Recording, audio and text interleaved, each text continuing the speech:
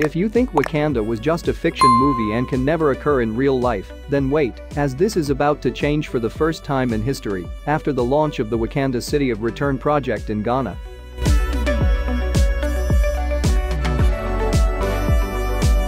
The Wakanda City of Return project has been officially launched in Ghana, and the project is expected to be a legacy of Ghana government's Year of Return and beyond the return tourism initiatives. Officials of Ghana and the city of Cape Coast has signed a memorandum of understanding with the African Diaspora Development Institute, ADI, and two local companies to pave way for the creation of an ultra-modern smart city to be known as the Wakanda City of Return.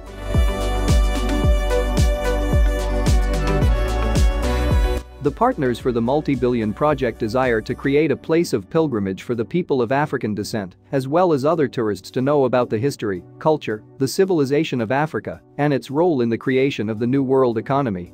The ultra-modern edifice modeled around the architecture of the Wakanda city as exhibited in the famous Black Panther movie is expected to attract many across the globe to Ghana. It will also be a center for teaching the history of the black race. The building of the city is in line with the many tourist sites in the region which attract a lot of foreigners. The city of Cape Coast in Ghana's central region is widely known as the nation's tourism hub and the Mecca for African descent in the diaspora. Every year, thousands of black people across the world visit the city and other historic slave sites to learn about the transatlantic slave trade.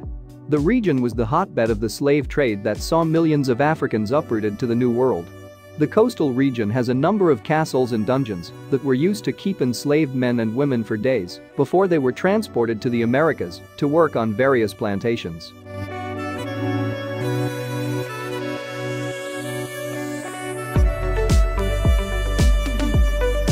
The Wakanda City of Return is set to change the coastlines of Cape Coast with the construction of 5-star hotels, heritage walkway, retreat and health resort, conference centers, and the continental corporate headquarters of African Diaspora Development Institute. Her Excellency Ambassador Ericana Chiambori Kwao, the former African Union representative to the United States and the president of African Diaspora Development Institute, praised Honorable Ernest Arthur, the mayor of Cape Coast, for his commitment in ensuring that this project comes to realization. She disclosed her readiness to mobilize funds for the construction to begin as soon as possible. Here are some of her comments for the project. My name is Ambassador Ericana Chiambori Kwao. I'm the former African Union ambassador to the United States and the founder and president of African Diaspora Development Institute, an institute that was designed to be the bridge between the people of Africa in the diaspora and the African continent. We are here today to celebrate a momentous occasion, an occasion that has been called upon by our very own President Nana Addo.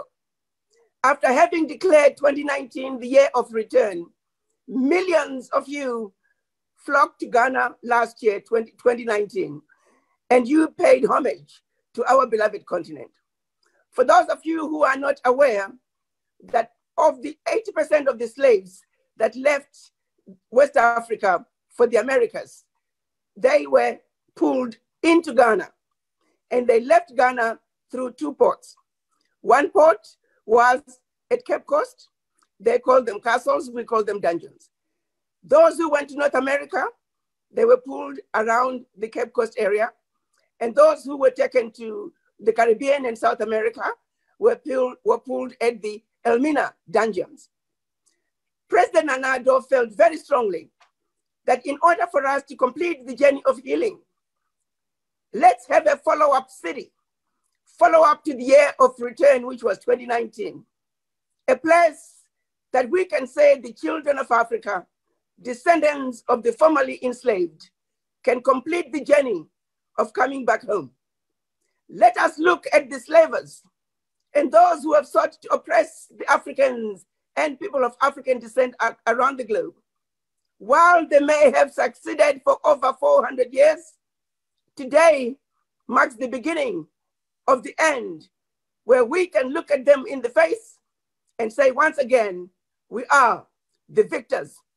When the descendants of the formerly enslaved can find themselves owning a home, living in Cape Coast, the very last place that their ancestors last set foot on the African soil, the descendants of the formerly enslaved can stand up and look across the Atlantic and say, once again, we are back home.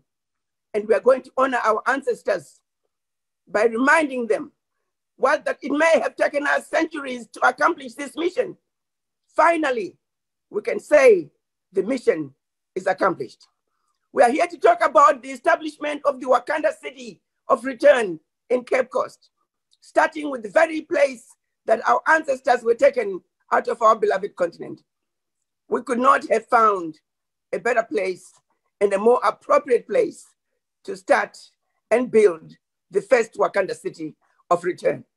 We are very grateful to the mayor of Cape Coast, who has allowed us and welcomed us as ADDI to come in and join and partner with the city as well as the country of Ghana to realize this dream, to realize a dream that should have been realized a long time ago. The return of the children of Africa, the acknowledgement of the children of Africa, and giving them a home, particularly starting with Ghana, is a dream that's way past due, but nonetheless, a dream that is now being realized. I am so pleased and honored to welcome all of you to the program that's going to be unveiling what we are calling phase 1 of the Wakanda city of return. We're counting on all of you to pay close attention to what is going to be said today. There will be follow-up meetings monthly to update you about what is going on and the progress that we are going to be making. This is a city that must be built by the children of Africa, for the children of Africa. We're not going to go begging around the world. We're asking all of you to realize that this is the beginning of turning a new page in the history of Africa. We do not need aid. We are very wealthy people if we come together. This city is demanding that we as Black people around the world, we must speak with one voice. We must come together and let the world know once again that only the children of Africa are going to take Africa back to her former glory. Only the children of Africa are going to take Africa back to where we were once the center of the world. Only the children of Africa are going to take Africa back to where we were the owners. We built the houses we lived in and we owned the brickyard. We sewed the clothes we wore and we owned the textile mill. We flew in aeroplanes and we built the aeroplanes and we owned the airport. We built the railway lines and we owned the railway lines and we drove the trains. I am talking about an Africa that is in total control of her economy. That Africa is yet to be built. That Africa is demanding that no more colonization. That Africa is saying the wishes of our Pan-African fathers, starting back to 1963, must be realized. Today, my brothers and sisters, we begin that journey of turning over a new leaf, of building the Africa that we want, of building a sustainable Africa for us, by us. The Wakanda city of return could not have come at a better time. Please allow me and join me in thanking President Nana for giving us this opportunity to continue the journey of healing, the journey of repatriation of our children who have been lost in the wilderness for far too long. Thank you, President Nanado. Thank you, Mayor of Cape Coast. Thank you, the King of the Kingdom of Abakase. Thank you, Nana Abakase, and everybody involved in making this event a success.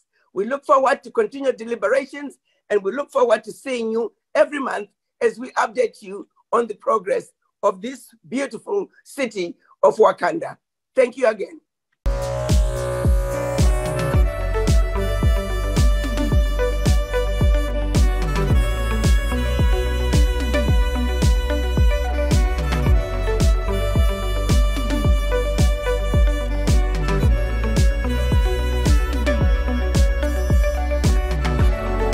If you enjoyed this video and would like to get more from a definitive information about trends and mega constructions projects in Africa, subscribe to the New Africa channel so you don't miss out on any of our future videos.